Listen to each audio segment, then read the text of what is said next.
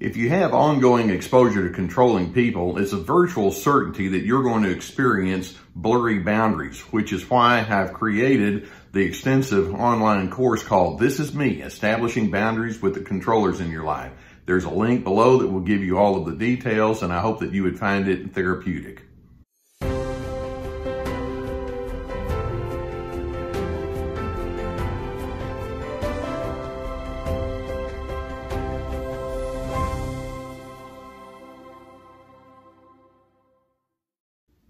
There are a couple of things about narcissists that we can say right up front with a great deal of certainty. First and foremost, we're just going to say these individuals bring lots of unresolved issues with them when they engage with you. Whether it's their own dysregulated emotion or a history of broken relationship, there's lots there that they're struggling with, and they have.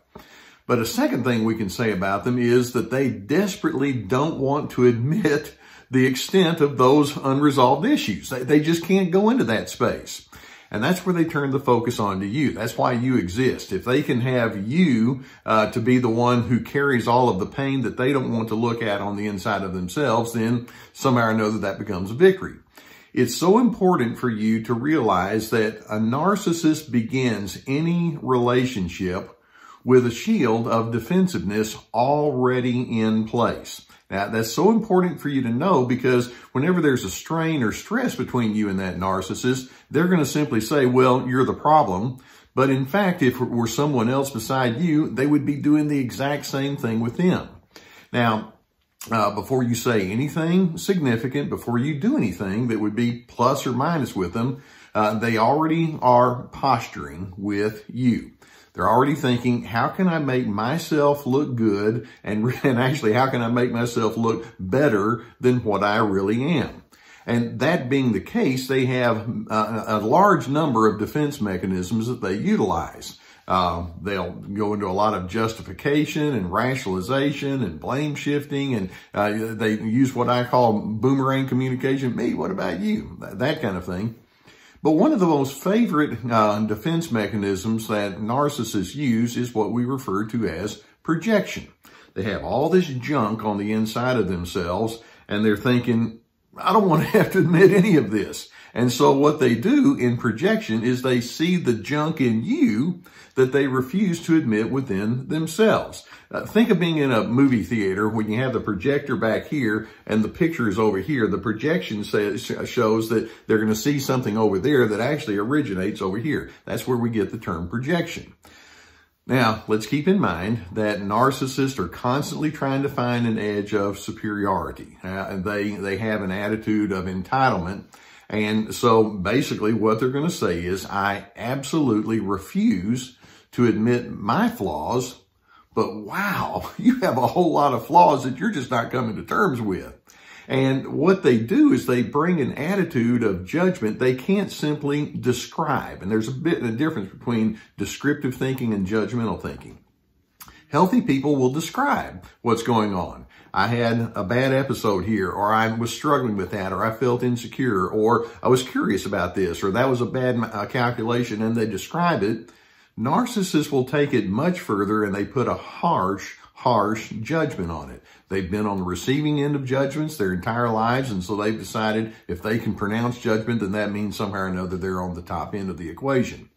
Now, there are multiple ways that you can determine if a narcissist is using projection onto you. Let me run through 4 or 5 of them here with you. First and foremost, narcissists will project by attacking and belittling you. For example, they may say, you are so, fill in the blank. You're so critical. They got a problem themselves with being critical, but no, you're the one who's critical.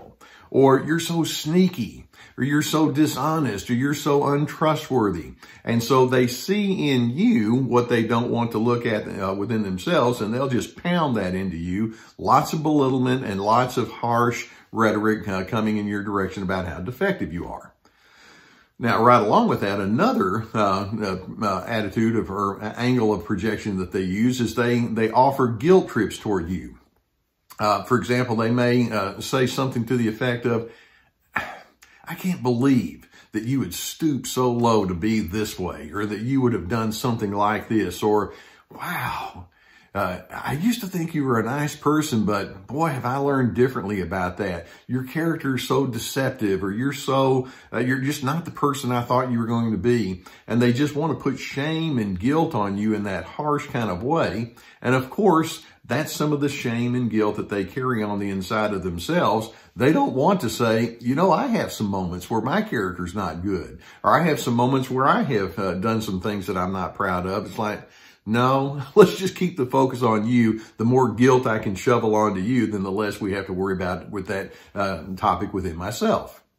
Now, another thing that they do that's part of their projection, and this is probably the biggest one that they use, and that is they'll play the victim card. And when I say that they'll play the victim card, I mean constantly. Look what a raw deal I've gotten from you. Or I can't believe that I have to put up with all the stuff that you throw my way. I mean, my life was really good until, you know, you showed up in it. Or I can't believe that I have to put up with your misery. Or after all I've done for you, this is the thanks that I get. And so they play that victim card real huge. It's like, you know, I'm this terrific person, but life is just giving me a raw deal. Now, again, if you're a narcissist, you're operating with a lot of self-absorption and superiority and manipulation and control and entitlement. And somehow or another, you come along and think, well, but I'm a victim. Look how great I am. And if something doesn't happen right, wow, I didn't get what I deserved. And that's very much an offshoot of the entitlement that they carry on the inside of in its own backwards kind of way. Now, another thing that they'll tend to do that's part of their projection, seeing in you what they don't want to deal with on the inside of themselves, is they'll say, you owe me an apology. You know, when there's a difficulty between you and me, somebody needs to come clean. That's you. And rather than saying, you know, we had a disagreement, or we had a disappointment, or we had a miscalculation between the two of us, let me admit my side of the equation, and then I'd like for you to do the same, and we can have this sense of give and take and fairness. That is something that is so lost on a narcissist, and frankly, a lot of people have difficulty with that, but we can just put things out there and say, let's talk about how we can move forward. Narcissist is like, nope, you're in my debt. What are you going to do to apologize to me and make it good? And then another thing that they tend to do as part of their projection, and they use this, the technique of what we call triangulation. Now, when we talk about triangulation, you'll have a couple of other people that might be in your world. And so the narcissist can go over there and say, hey, did you know about this person over here? Whew, some real serious problems. And then they'll go to the other person and say, well, the word on the street is this person over here is saying this. And so they play one person off of another. And you know who's going to come out looking good, at least in their estimation? Me, the narcissist. I'm over here thinking, yeah, well, I saw it all. And I've tried to warn you, but, you know, it fell apart anyway. And so they triangulate you against other individuals. We have a terminology for that. Games people play, let's you and him fight. That's what they like to do. And so this is all a part of their carrying a lot of their own unresolved issues, but then refusing to acknowledge it. They just want to keep putting it onto you. They see in you what they refuse to acknowledge within themselves. So as you recognize this, let's understand that there are some internal and then also external adjustments that you can make so that you don't get completely pulled under by this. First and foremost, when you begin seeing that you are dealing with this projecting narcissist, you want to have a real strong objective understanding about who you are. And I hope you have somebody in your world that can be honest with you about what they see that's pluses and minuses, and you can be honest with yourself.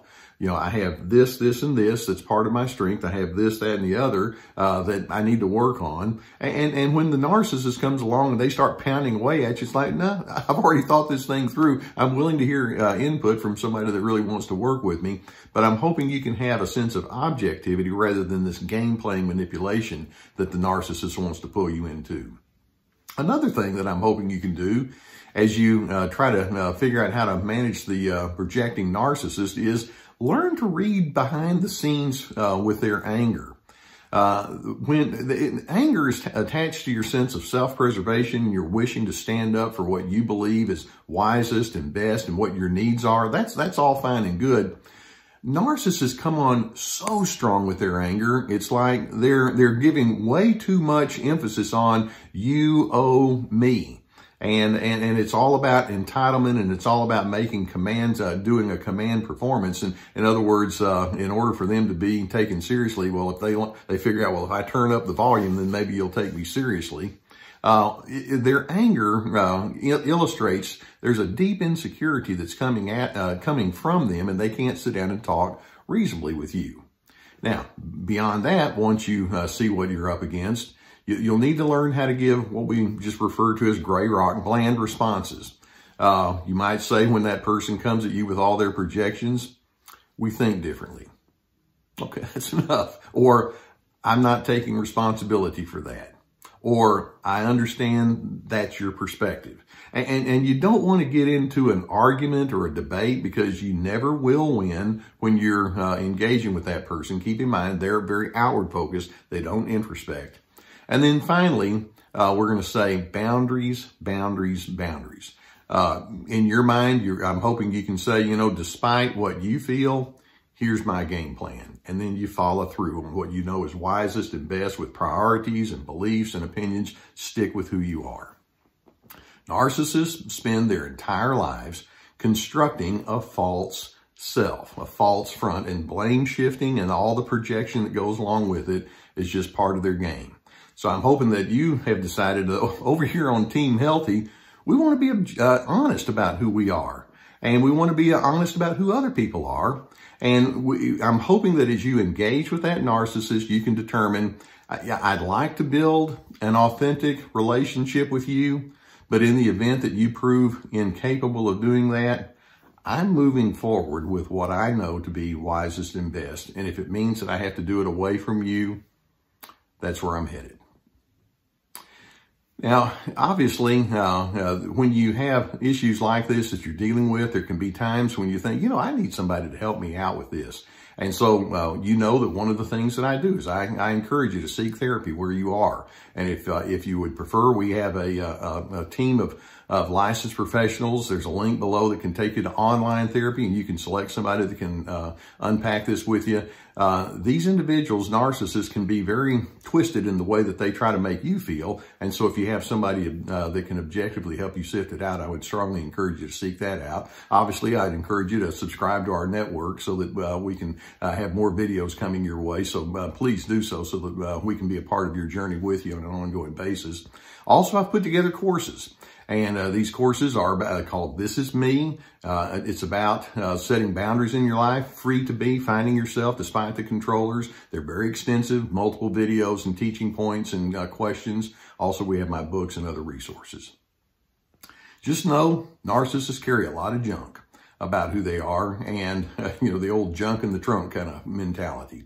And they're going to want to put their junk onto you, and I'm hoping you can see through it and determine, I'm going to be a healthy person. I'd like for you to be a healthy person with me, but in the event that you don't, I'm going to live with steadiness and decency because I'm committed to being a person of peace.